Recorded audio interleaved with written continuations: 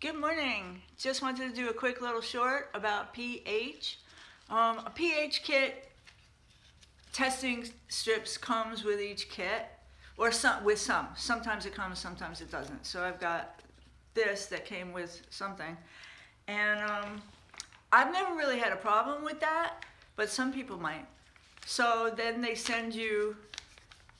Also, you put this in if your pH needs to go up, and you put this in if it needs to go down. You can see I've never even opened these. Some people might have that problem. I never have. The only time I ever used it was when actually it was the food, the instructions on the food I don't think was correct. It told you to put more than really you should, so the crop got burnt, and that's what I was trying to figure out, if there was some problem with the pH. So it is pretty self-explanatory. You just dip the strip in and you see what color it goes to, and it's supposed to be around 6 to 7 is what it's supposed to be. Then you take appropriate action with that.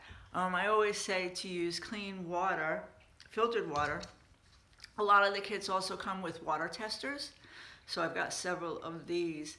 And this is really very easy also. You just put it in the water and it tells you the parts per million, 0 parts per million being the best.